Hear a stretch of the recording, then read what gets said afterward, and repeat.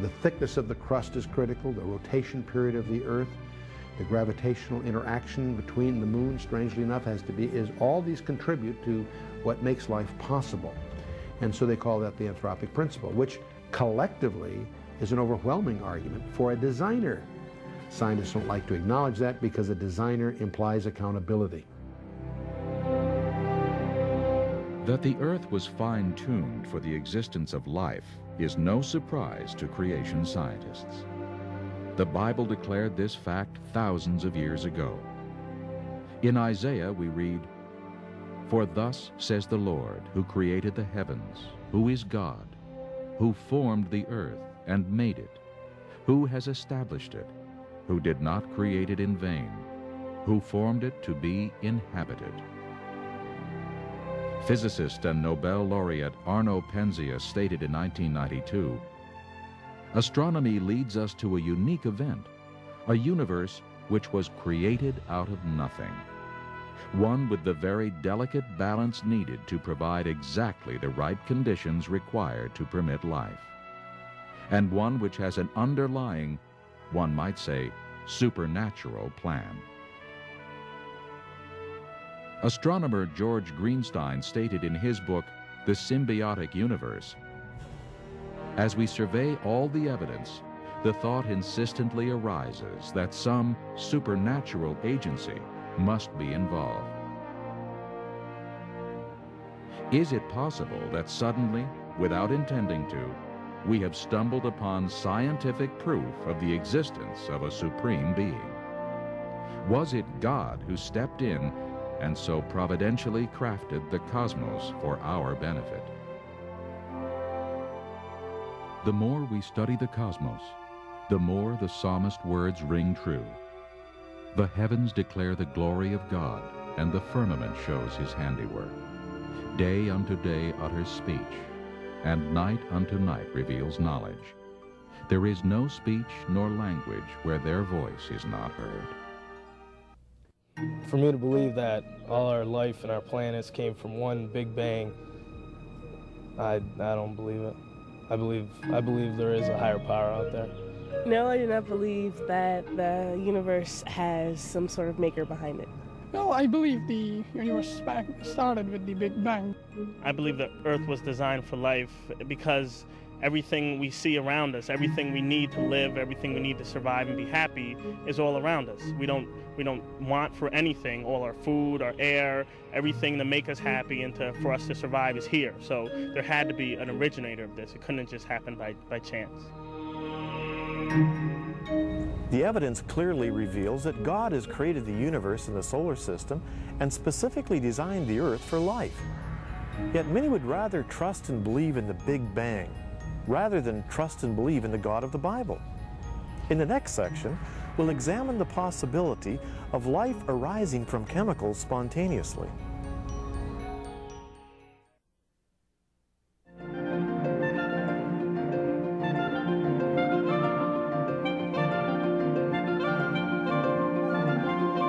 Did chemical evolution on the primordial Earth produce life? According to evolutionary thought, all life, bacteria, fish, plants, animals, and man, originated from chemical compounds. This theory that life arose from non-living chemicals is called spontaneous generation. One of the fundamental laws of biology is the law of biogenesis, that life comes only from pre-existing life. And of course, for a creationist, that's certainly no surprise. Life, God's life, created life to multiply after its kind. So that makes sense to a creationist. But to an evolutionist, there was a time in the past when there wasn't any life. And so chemicals somehow got together and made living things. And this was often called spontaneous generation. And there have been some enormous problems faced in trying to get a group of chemicals to come to life. A few years ago, Stanley Miller did a famous experiment. He took some simple materials, some methane, some ammonia, some water vapor, zotzed them with an electric spark to simulate lightning flashing back and forth in the atmosphere of the ancient Earth, and in just a week, he got amino acids, the building blocks of protein. And that was hailed as almost making life in a test tube. And that was one I used when I used to teach evolution. But I took a look at the rest of the evidence.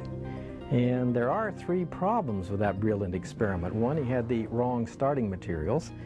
2, he used the wrong conditions. And 3, he got the wrong results. Other than that, it was a brilliant experiment.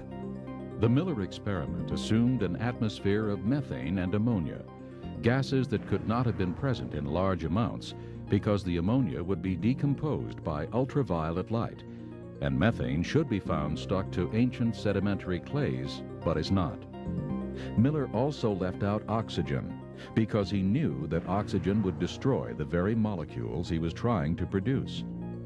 But as deep as we dig, we find oxidized rocks, suggesting an oxygen-rich atmosphere. The Earth did not have a reducing atmosphere, say an atmosphere of methane, ammonia, and hydrogen that was suggested in the Stanley Miller experiment. The Earth never had such an atmosphere. The geology is now clear. There is good evidence that the Earth has always had oxygen in its atmosphere. Now that would absolutely preclude any evolutionary origin of life. Miller also used the wrong conditions. He used an electric spark to combine the gas molecules. The problem is that the same spark that puts amino acids together also tears them apart, and it's much better at destroying them than making them.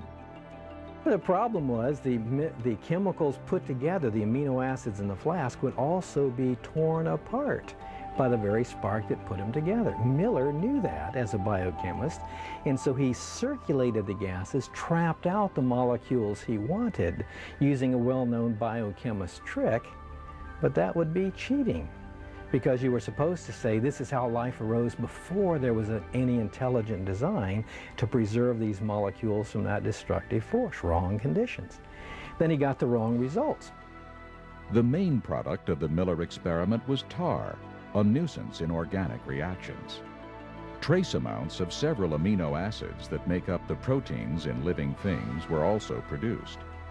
The problem is that Miller's experiment produced both left-handed and right-handed amino acids. Only left-handed amino acids make up the proteins of life, and just one right-handed molecule prevents their production.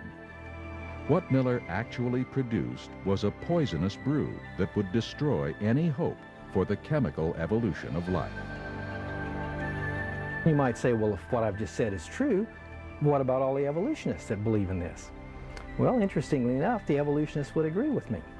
There was a time I was at a debate at San Diego State University. I was just in the audience, but 2 friends of mine, Dr. Henry Morris and Dr. Dwayne Gish, were doing the debate for the creationists, and at the end, someone in the audience noted, "Ladies and gentlemen, we're privileged this evening. We have in our audience Dr. Stanley Miller." And Gish had explained why Miller's experiment would not produce life from non-life. And so the person asked Dr. Miller, "Would you like to respond to what Dr. Gish said about your experiments for chemical evolution?" And Dr. Miller said, "No." He hasn't believed in that for decades. He knows all of those same problems.